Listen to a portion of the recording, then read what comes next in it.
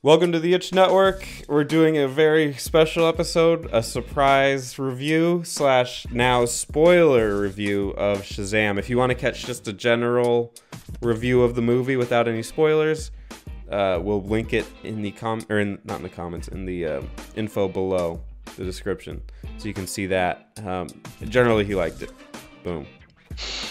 But if you want a couple more details, there you go. But we also wanted to share some spoilers because it's a fun comic book movie, and they always have little tasty treats in them. So Ninja, without any further ado, what happened in Shazam? Shazam. Well, off the bat there, stay for... If Marvel and DC movies haven't trained us enough, stay for the 2 post-credit scenes on there.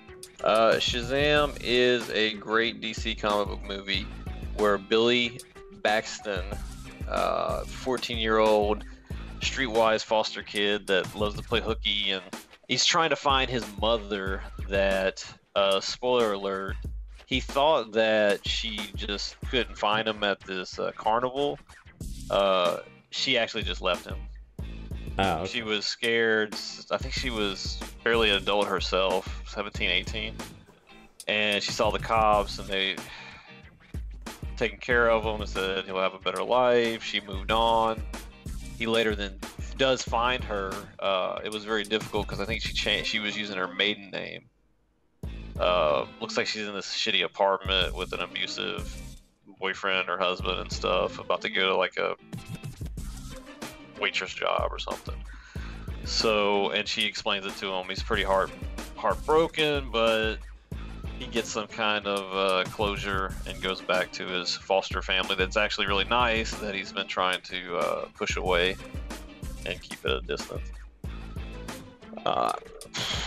There's a lot of references to, it's very aware, there's literally the one of the handicapped kids have Batman's Batarang from the current Batman iteration. There's references to Superman and everything else. They literally do like a montage of him testing his abilities, which is pretty hilarious. What are his abilities? They try super flight. He struggles with that. It's like more of a super jump, and then he eventually does fly. Lightning out of the hand, where he tries to recharge people's phones. He does it a little too much and blows up somebody's phone. He's probably legally has to buy him a new one.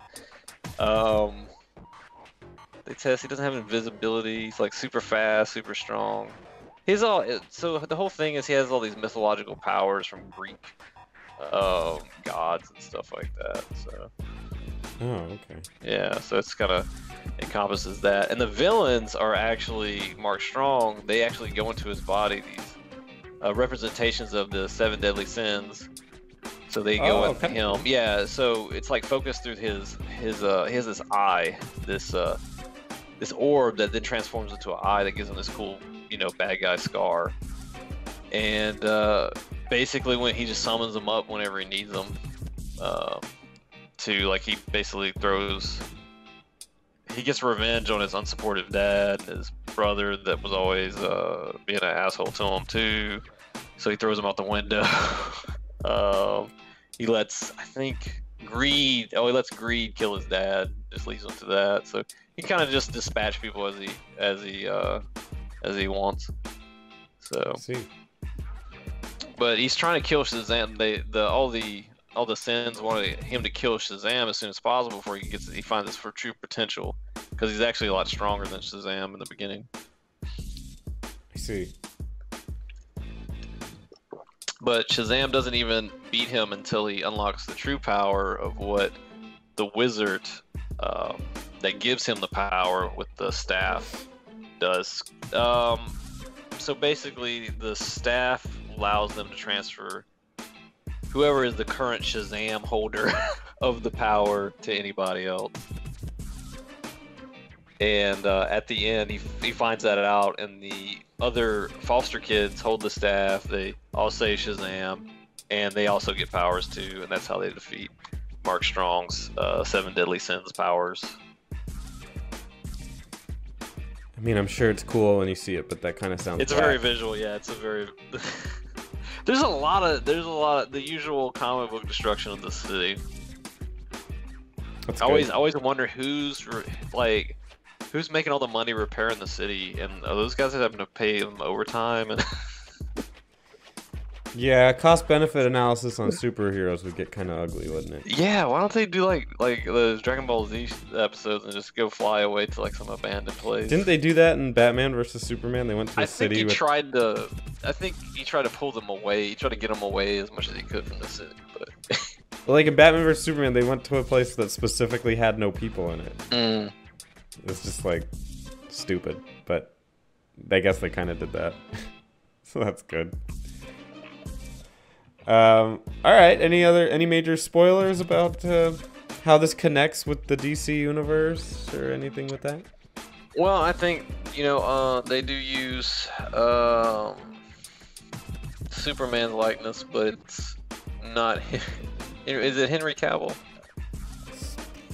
Yeah. They use a lot of the intellectual property from DC. No, hopefully, like you're saying, hopefully there's a sequel and he fights Black Adam, because I think it's a really good property.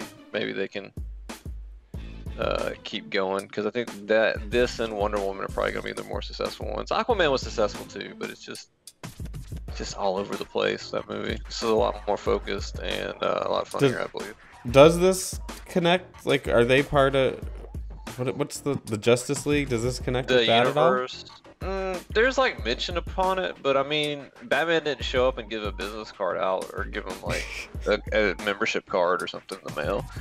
So maybe they're trying to wait and see how successful it is, and then it's $39.99 a year annually. Well, he is a 14-year-old kid. I don't know what he's gonna do to pay for that. So. Yeah. So this is more of just like a fun movie where it doesn't necessarily have bigger implications for the. Yeah, I feel like it's a very standalone movie. You can watch this without giving a crap about the rest of the DC universe. Okay. What are the end credit scenes? One where Superman and I keep wanting to call him Captain Marvel because in the comics he's actually called that. But anyway, Shazam shows up to one of the handicapped foster kids' lunches for him and delivers on that promise, because he kind of had a fight before and stood him up, and then he got beat up by the two usual bullies in class in school, right? So you're just a weak kid. Yeah, I know. Right? You're not anything. I'm gonna beat you up. Like that. Like that. The other one, man, I'm just going blank from that one. They go home, they do their thing. I guess the other ones are gonna get powers too. I don't know. I feel like it kind of ends abruptly now that I think about it.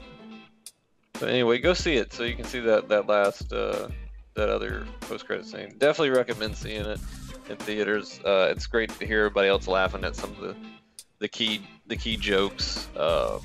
Doesn't take itself too serious. So if you kind of like more. I like more of a comedy superhero movie. Like Ant-Man's a heist movie, and there's some good comedy because you have Paul Rudd in it, and if I could go my whole life without seeing Paul Rudd in another movie, I'd be a happy man. And then what's his name that does the comment? Like he does the voices or whatever. He's a really good actor. But yeah, it's good. Go see it. Good with kids. It's PG-13. I don't even remember any cuss words in it. There's one scene of drinking, and they didn't like it. So maybe that's even a message to not drink at an early age. All right. There is some unhealthy food choices, though. There's a lot of energy drinks and beef jerky. So if you don't want to... Well, I don't want my kids seeing that. That's for sure. All right, then. You liked it. If you want his actual number review, check out the review we've listed in the description below. As always, thank you, Ninja. Oh, you're welcome, man. Thanks for having me. All right. See you guys later. See you at the movies.